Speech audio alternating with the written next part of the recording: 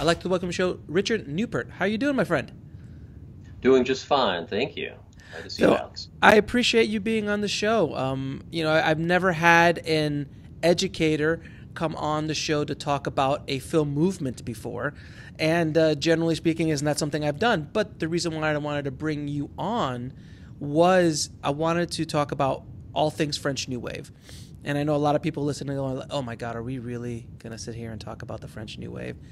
We are, but the reason I wanted to bring you is because I wanted to show filmmakers today what these renegade filmmakers were doing back then and how what they were doing can help us today in our new kind of world that we live in, which is these micro-budget, low-budget, run-and-gun kind of filmmaking, which we now have the ability to do at a much more affordable rate than they did back then, and they were still doing it back then. So before we get started, can you explain to everybody who's never heard of this, what exactly is the French New Wave movement? The French New Wave was an explosion that really had never happened before or since, I don't think, in motion pictures. A cluster of people who were all under 30, which was kind of unusual at the time, ended up making their first motion pictures. They shot their first features, most of them, between like 1958, 1964. So what happens is Paris has this just sort of a burst of new young energy on the screen at a time when the average director had to be 50 or 60 and work their way up the system.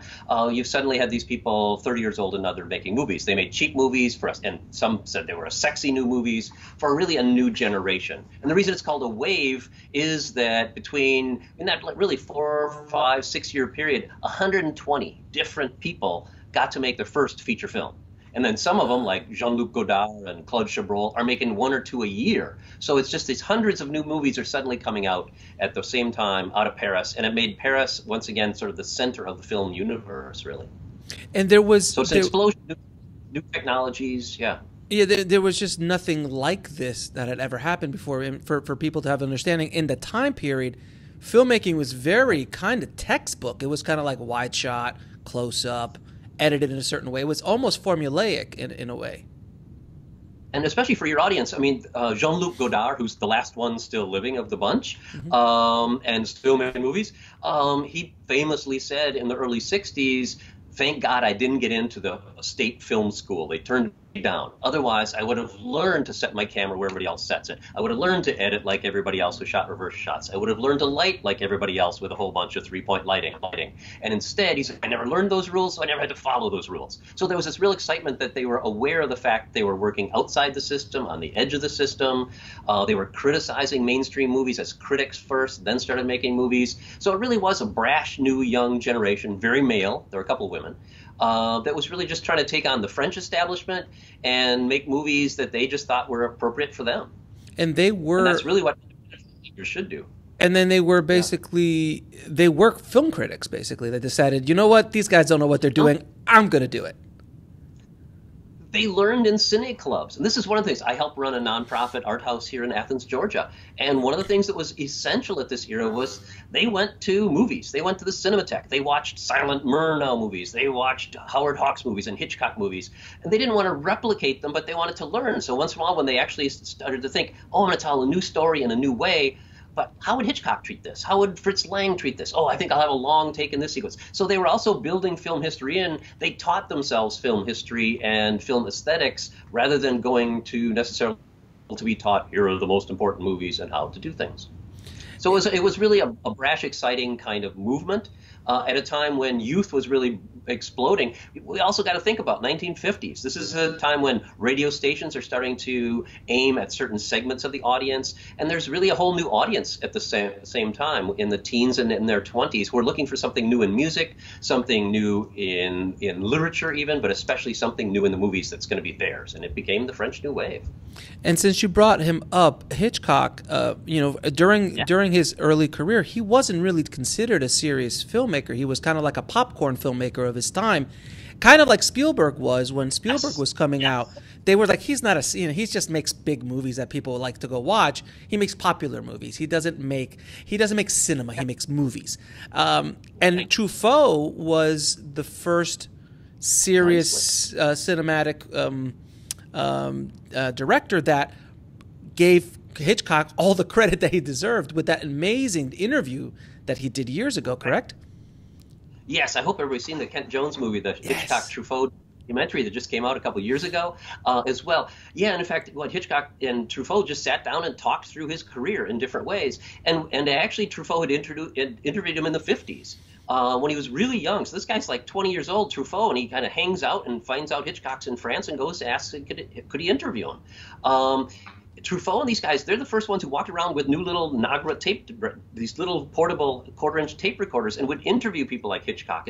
And usually they're used to being asked, what's it like to be with Grace Kelly on a scene, or Cary Grant? Instead, these guys are asking about his lighting choices. They're asking him about his vision of the world. So that early auteurism, they really wanted, take him seriously at a time other people said Hitchcock movies are like going to the amusement park, they're just very well-oiled machines. And these guys wanted to show, no, there's a soul to them.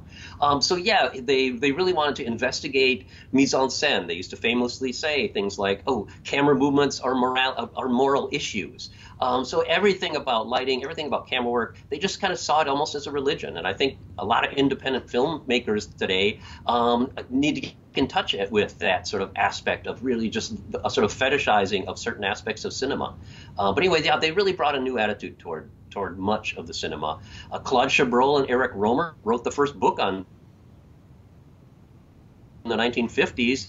On his career, like right up to 1955, they wrote a book right then. So they were really celebrating certain filmmakers and were inspired by them, but they didn't want to make Hitchcock-like movies. They wanted to make personal films about their own lives. Now, what are some of the characteristics of a French New Wave film? Typically, they're going to be set in contemporary time. These are not costume dramas. These are not Star Wars. They're not trying to do science fiction. In fact, one of them famously said, most of the movies about young couples today are made by 60-year-old guys who don't remember what it's like to fall in love. So they wanted to tell stories about themselves, young men and young women, and the problems they face. So they tended to be shot on location, kind of like the Italian neorealists and stuff. They shot in the streets. So some of their first films were like somebody'd say, oh, your mother has a really nice apartment. Can we shoot there? I mean, they would shoot in friends' apartments. They would shoot in their favorite cafes, on the streets, etc. That's why in some of these movies like Godard's Breathless, you see people sort of looking at the camera confused. They're just out on the street shooting without permits. So you shoot on location, use as few crew members as possible. And one of the things, especially in a digital age, one of the things to think about is these people are starting to use cameras and new recording devices like the Nagra tape deck that had just come out in the late 50s, where one person can just sling a magnetic tape recorder around their shoulder and hold a microphone. And instead of having a sound truck or recording on 35 millimeter optical track, you got one person as the sound department. They started using equipment that was made for news gathering. So they used really lightweight 35 millimeter or 16 millimeter cameras. They were crystal synced up to a tape recorder. Nobody had done this before. So people thought it was unprofessional. Well, they said the same thing about Sean Baker making Tangerine on an iPhone. It's that same sort of notion that you use what equipment you can afford and then make tell a story that's equivalent. And they used everyday language. They didn't use fancy formal language. They had scripts that they used to call sort of plan of action script. I got an idea. Here's a couple of things we're going to shoot today. They weren't these carefully polished scripts because they weren't approved by some banker. They weren't approved by some producer. They'd go out and find their own cash and really be their own producer or find some really amazing young producer who says, okay, I trust you guys. Here's $50,000 to make a movie. And when you in the scripts that they were using, were they kind of like a scriptment, more like an outline, or did they have some dialogue in it? How exactly did they lay these out? It depended from filmmaker to filmmaker, and that's one of the great things about the New Wave. They're all different. Right, so Jean-Luc Godard might show up in the morning with some scraps of paper and hand it to his actors in Breathless and things like that. And the actors were just like, what is this? It's like making a silent movie. We just learn our lines. He says, don't worry about it. We're going to shoot it silent. I'll have you dub it in later. And then others had really careful, Claude Chabrol would have these very carefully worked out scripts, at least a scene to scene. But a lot of times people didn't know where they were going by the end of the movie. They'd rewrite them as they went. The actors got to help decide things. And that's the other thing about it. They're not using big professional named actors. They're using friends. They're finding actors who they like playing bit parts in other commercial movies. And so they'll go up to somebody like Claude Brialy, who had played a couple bit parts, and they say, hey, look, I thought you were great in that minor part there. How would you like to be in my movie? I can only pay you $5,000, but you'll be the lead. And the person had to decide, do I want to make more money playing a minor character in a commercial film, or do I want to try being the lead? And then these became the new stars of the French New Wave. So they're going to make actresses and actors into French New Wave stars by having them in movie after movie after movie. Anna Karenina for Godard. Jean Moreau was making a decent living, and all of a sudden Truffaut and Louis Malle and these guys make her the first lady of French cinema. So they're making their own generation of actors. They're telling them, don't come in with your usual makeup on. And they also got rid of some of the union positions. They weren't real popular with the unions in the main, because they would say, we don't need a costume designer. They're just going to bring their own clothes. We don't need a makeup person. They're going to look like somebody does when they've just had sex all night and they get up in the morning. They shouldn't look like they've been made up by somebody professional. So they get rid of a bunch of those things. They want it to look natural. So the dialogue tended to be spontaneous sometimes, a lot of jargon and contemporary lingo. The music was usually jazzy, something that kind of fit the loose structure of these movies. They didn't follow all the editing rhythms. So if you're using jump cuts and mismatches, you don't want classical music fitting it. You want jazz and something that's kind of jarring. So they really put together a sort of casual look and a different kind of story with new actors, and they really built their own varied styles. Everybody's films looked a little different, but they were all fun, lively, and felt like something that was made today in the world they lived in. And I mean, going back and watching those films, they seem still even contemporary today. The style that they were doing the kind of editing they were doing back then, and even the camera work and things like they were doing, it's still fresher than a lot of the stuff I see today. Oh, let me give you an example. There's this guy Jacques. There's this guy Jacques Rosier who makes Adieu Philippine, and they were shooting on the beach, and they couldn't get the tripod to stay in the sand. So he had the camera operator stand up on a chair behind him and put the 35mm camera on his head, and the director became the tripod.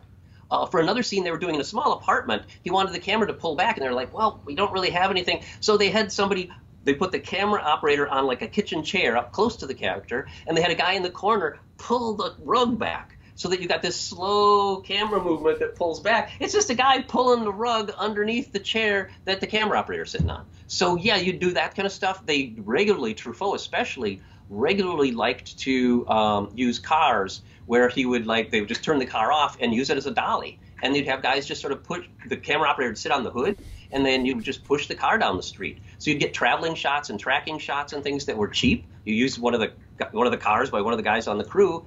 You didn't lay tracks. You didn't trains. You just shot where you could.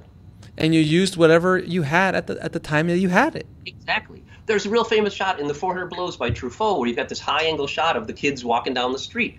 And Truffaut just went up he said, we need a high-angle shot from up there. So they went up and they actually knocked on doors.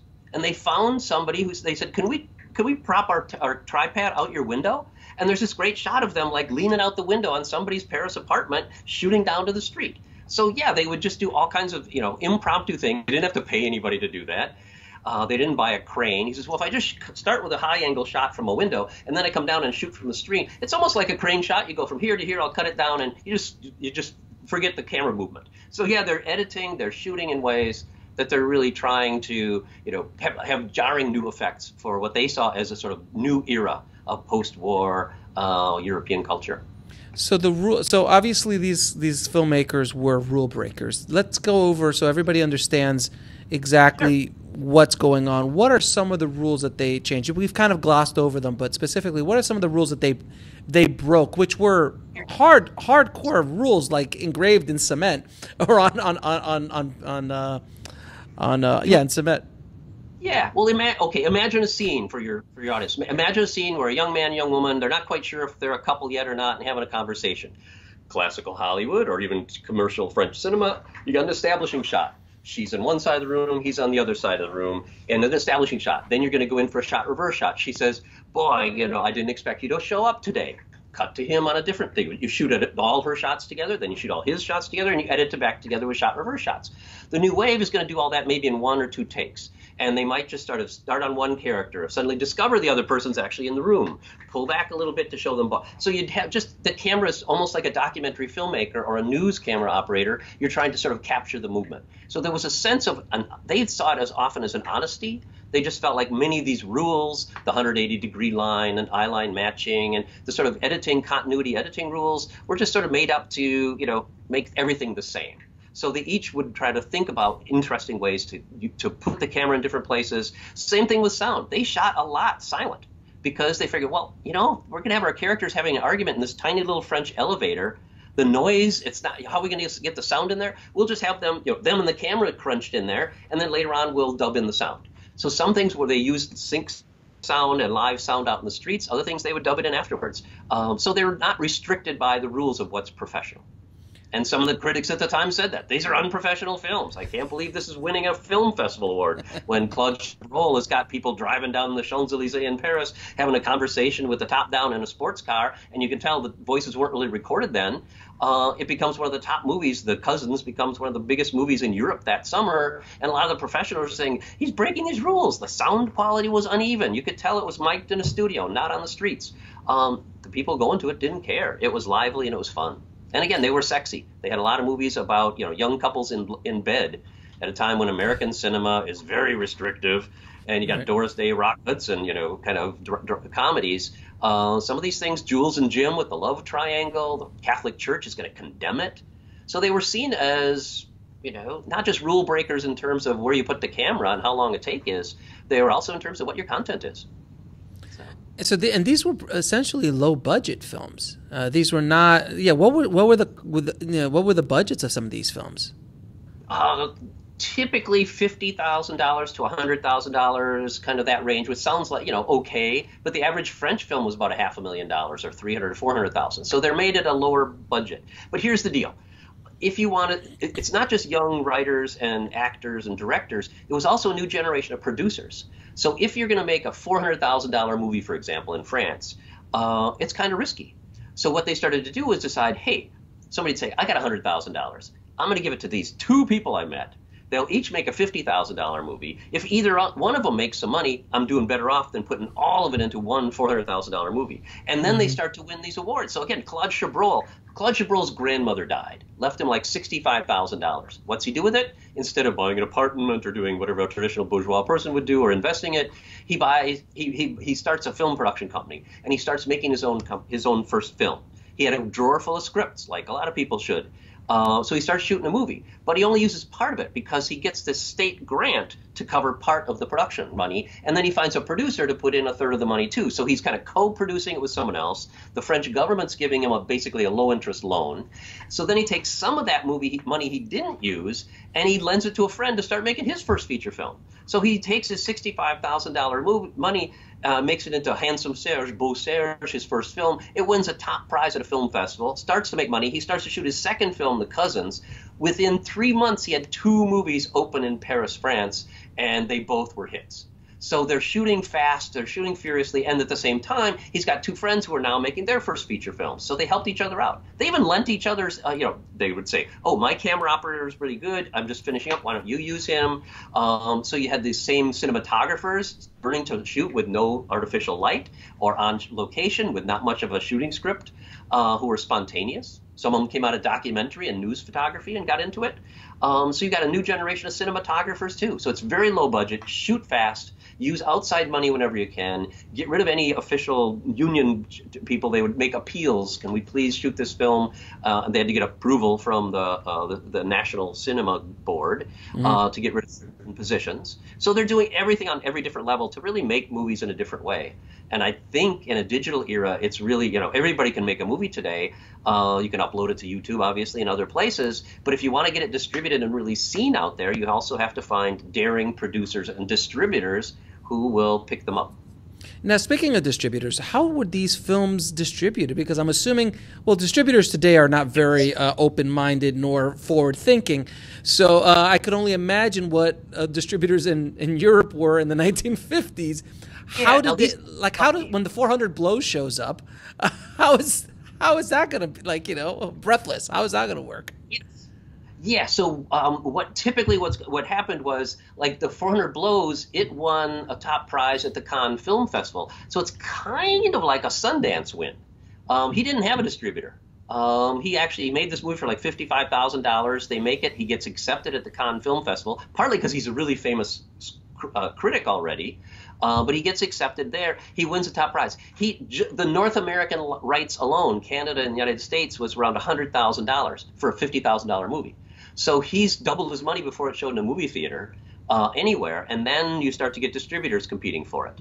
That leads to other people getting excited about young films, etc. So Claude Chabrol has already gotten a distributor. Eric Rohmer makes his first film. Nobody wants to distribute it, but then he starts to go to art film circuits. So you can do it a number of different ways. France has this sort of circuit of art films at the time that you could just basically four-wall it.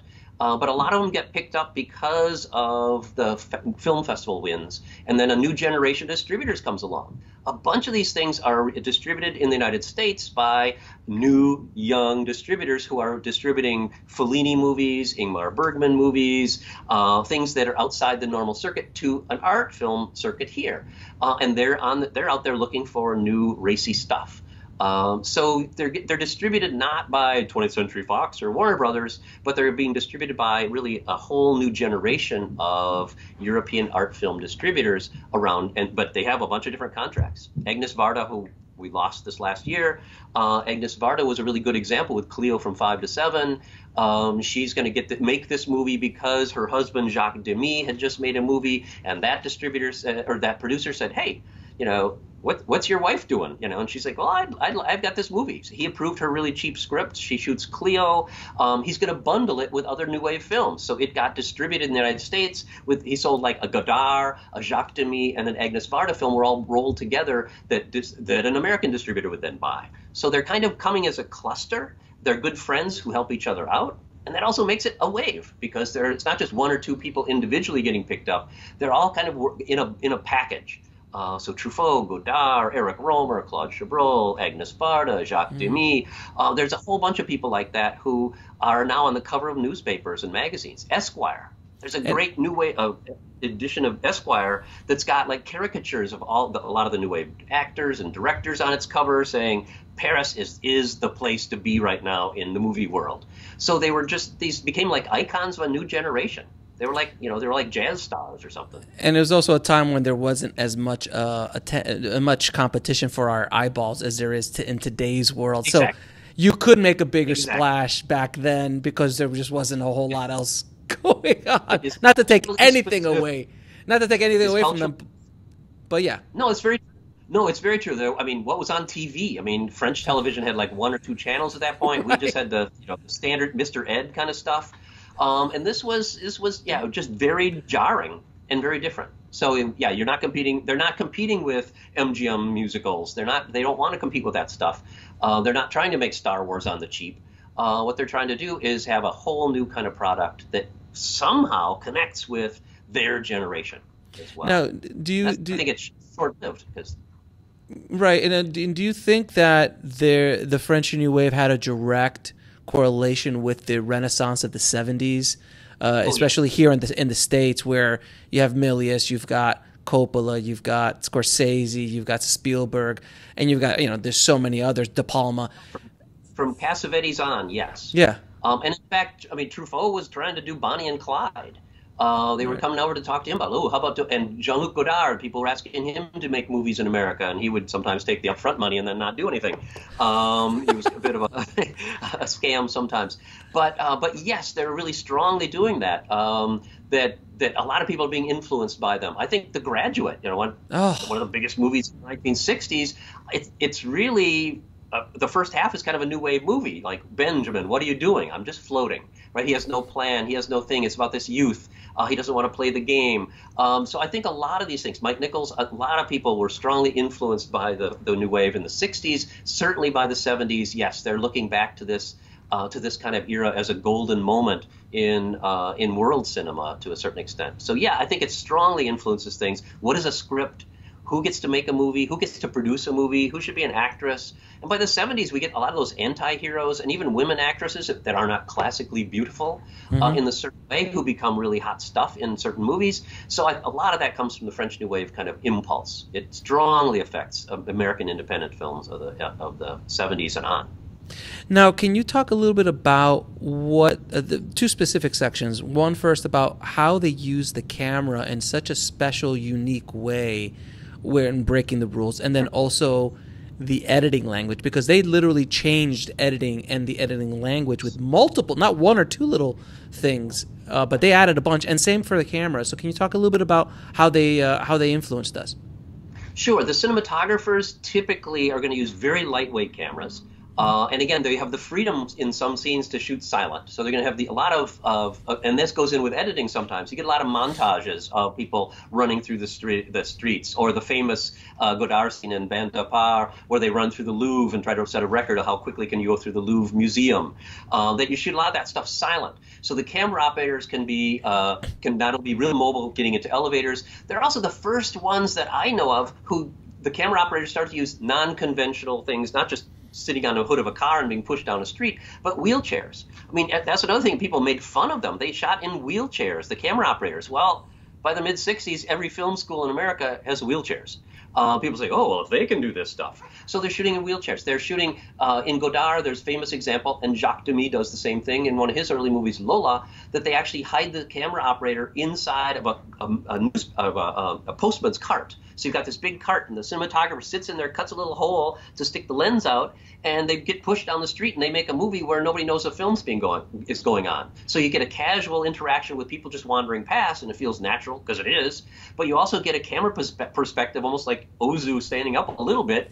You get a new perspectives and mobility. So camera mobility was huge. Move the camera around, and then the editing would often try to tack some of those long takes together. But they do other things. Jean-Luc Godard famously used a lot of jump cuts, which is basically you take one 30-second shot and then you snip pieces out. So it almost is like a visual stuttering. Well, within a couple of years, they're using it in beer commercials, right? I mean, it gets picked up for nonfiction purposes. Commercials start to do some of these things as well. So yeah, having people repeat their actions. In The Graduate, I'll just use it as another example. There's a scene in The Graduate where Mrs. Robinson walks naked into a bedroom, and Ben turns his head 3 times. Well, it's a quote of an Eisenstein movie from the 1920s, but the same kind of thing is going to happen in Truffaut and Godard and other places where the real time of how many times did someone turn their head, there's no way to say. So they're going to break up the sort of real time and space sometimes with editing, call attention to editing as manipulation, and also use that to help really set the rhythm in a way that maybe the script would in a more classical movie. So the scene-to-scene structure is usually a little different and cut from thing to thing. It's a little more jaggedy and raggedy. The camera work might look unprofessional, but it keeps moving. But yeah, you use editing, but you just cut from one thing to another, and you don't worry so much about smooth transitions in the way that having a continuity person, they didn't always have what was called a script girl in the old days, a continuity person making sure that the glass of beer is half full in every shot for the same scene and things like that. So a lot of times there are mismatches, and that was kind of a seen as honesty. We're making movies here was important to the French New Wave. And then they also, from my studying of it, a lot of times where you normally would use editing to create tension in a scene, they would just use the camera as whip pans and just kind of, yes. So if there's 2 people in a room or something like that, they would just jump with the camera, as opposed to normally that would be an edit. Well, Hitchcock would obviously use an edit all the time, but they wouldn't. Yeah, people should just watch the first 10 minutes of Breathless, for example. You've got a shot of him, he's driving his car. Boring scene, right? He's driving his car. And then you see him like talking to himself, but you look out the hood as if it's his point of view shot, and suddenly there's like a British Petroleum gas truck, then another car, then something else. Well, in a normal movie, you would cut back to him smiling or looking bored, then cut to a truck, then cut to a car, then cut. So he just took out those sort of interim shots. And he said, a lot of times Godard would say, I edit my movies like a Dick Tracy comic book. Like the whole notion, you go from image to image, from panel to panel, page to page.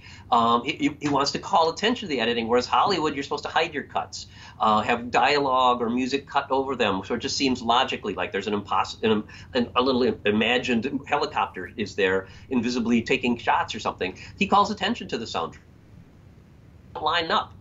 And so it was really a very modern way of making movies that wasn't seamless. It was seen as, again, amateurish in some ways, but it's not just some poor student movie. They usually had really good taste in what they're building and why. And again, I think they're still some of the most exciting movies out there. Yeah, I mean, that was the thing. I was recently watching some again, and you're just sitting there going, my God, this is fresher than the stuff that's going on right now in a lot of ways. I feel there's been multiple generations that have forgotten these films and forgot this movement, and because there might be a stigma because that's what they teach you in film school, so it must not be cool. But and they're black. And they're black and white, so oh my God, they must not. That's like Citizen Kane. I'm like, no, and Citizen Kane has its own thing. This is better than Citizen Kane. much better than Citizen Kane, in my opinion, as well. But I wanted to talk about this on the show because I think there is generations of filmmakers who don't understand the rules that they broke back then. That it literally, if I made a brand new French New Wave film right now in the exact same way, it would be fresher, and we could do it so much more, with such ease today with the technology. I mean, it's insane. No, it's true, and it's true. And I'll just give another good example, like Agnes Varda's Cleo from 5 to 7. The whole movie, for people who haven't seen it, as any scriptwriter, I think it's a great model. You've got a woman who's waiting for a cancer test. So basically, she's killing time for about an hour and a half. And every scene is like, has a chapter number, but it also has a timing on it. Precise, it's got European time. So like, 1543 to 1548. So you're going to have these specific times. So every scene lasts exactly as many minutes as the title says it's going to last. And yet within it, so it's got continuity, but in the middle, there's going to have to be this discontinuity. So at one point, she walks down a sidewalk. She's a pop singer. She's worried. And suddenly you just have all these images, some of them from previous parts of the film, and you don't know, is she imagining all these things? Is this the narrator interposing them?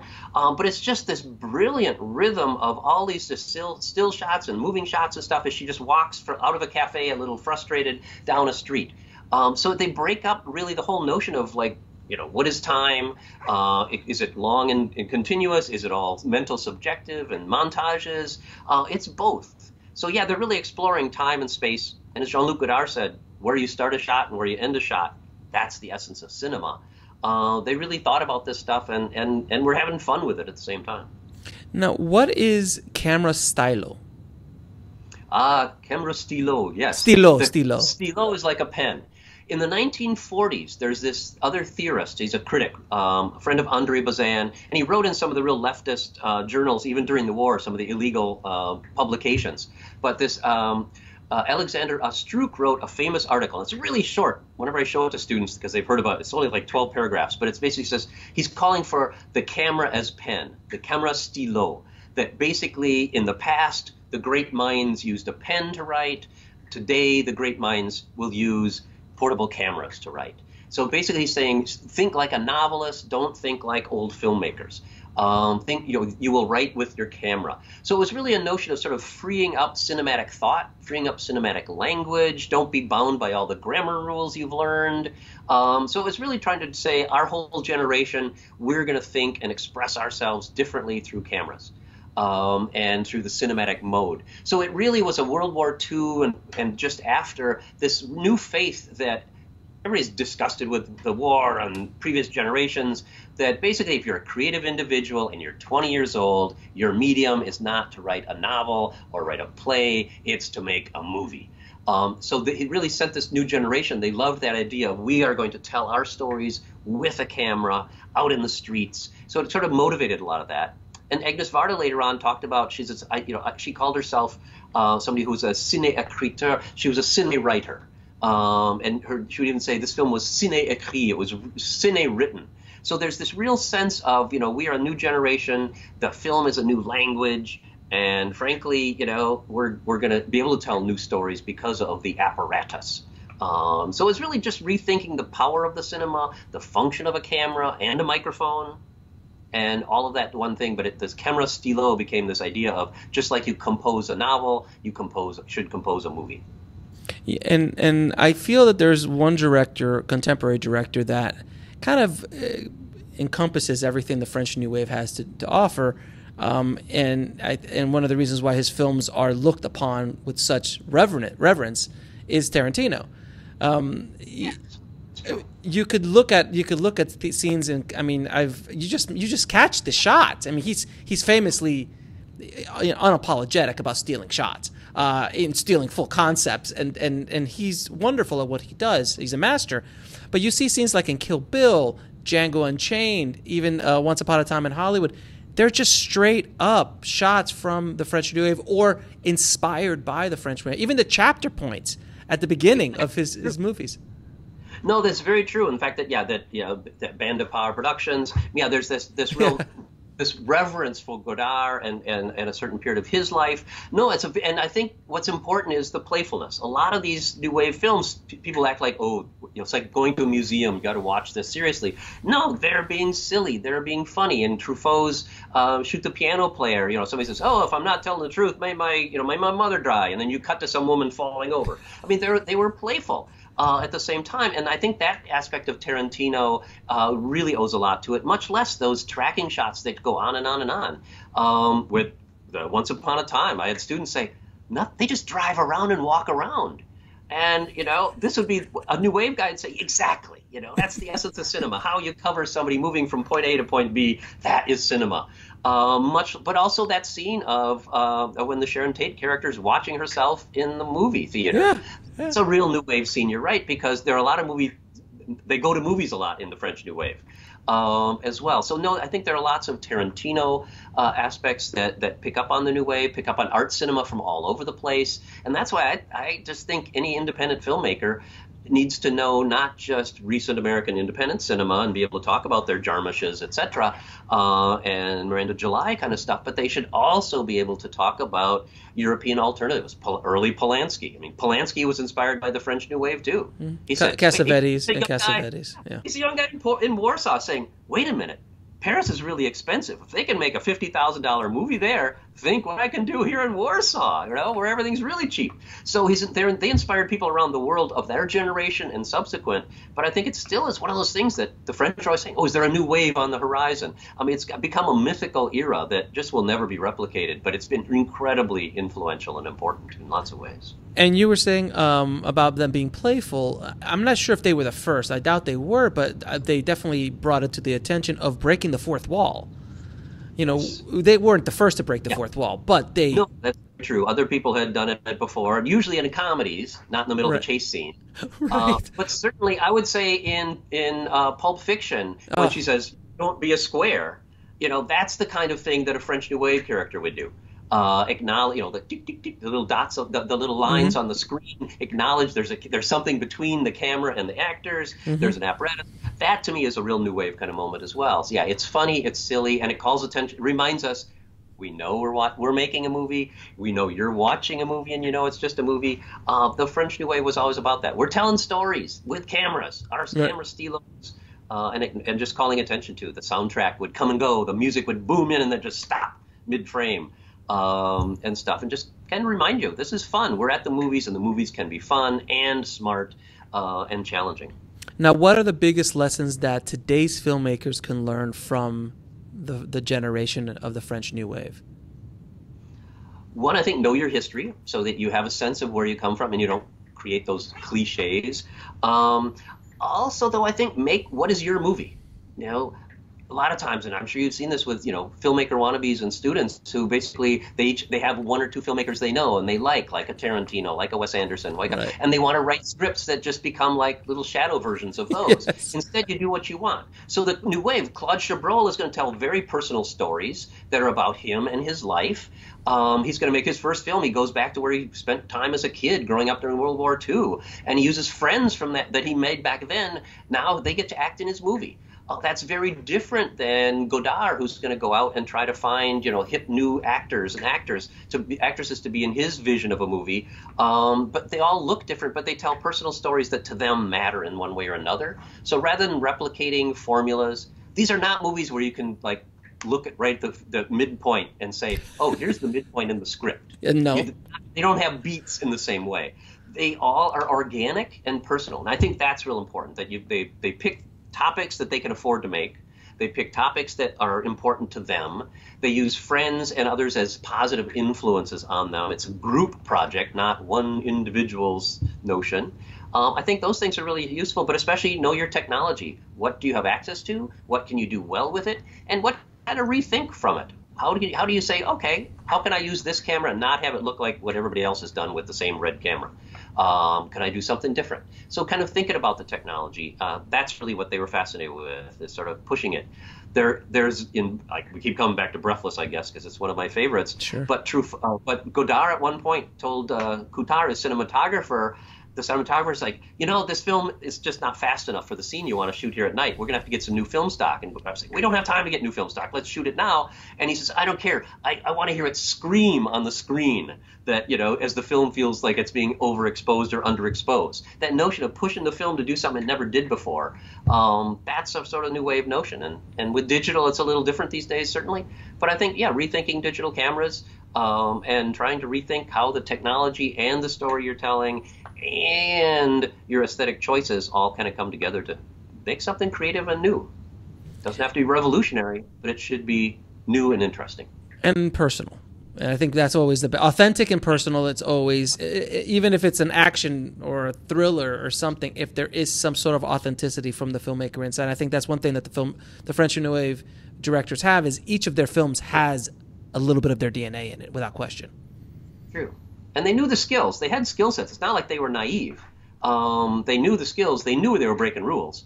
It's not like they just grew up, but but yes, so they're personal in that way too, that they say, okay, I know how to do a shot reverse shot. I'm choosing not to, so I'm going to do these alternatives.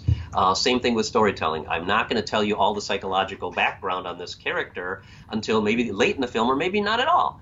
So the scripts really left people guessing too, like, why is she with this guy? Or why is he just suddenly leaving her? I thought that was the one thing he wanted in his life. You don't answer all those questions. So the storytelling too was something that left ambiguity and left openness in a way that genre films did not of that era. And I think early 60s films were very generic, very formulaic. And this stuff just seemed like it was coming out of, who knows where. Now, I'm going to ask you the toughest question of them all. What are your 3 favorite French New Wave films of all time?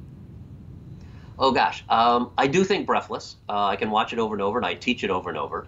Truffaut, I got to say, Shoot the Piano Player is stunning. Yeah, it's great. Shoot the Piano Player is his least popular one at the time. It's got a really raggedy kind of rhythm. It's got the best shootout in history. Talk about, making no sense spatially, but it's emotional near the end. And Agnes Varda, I think, Le Bonheur by Agnes Varda. It's a beautiful color movie that is just about a young happy married couple, and he finds another woman on the side. And it's one of those lush uses of color at the era ever. So I think Agnes Varda's Happiness, Le Bonheur, Cleo 510 is very good too. Shoot the Piano Player and Breathless are all very different movies, and I think any potential filmmaker can learn a lot from any of those.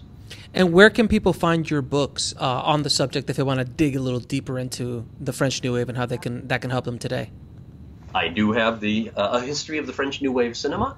It's at Amazon and all over the place. It's one of the best-selling, luckily, things. I also translated a book called the French New Wave by Michel Marie, which is a much more concise thing about economics and things.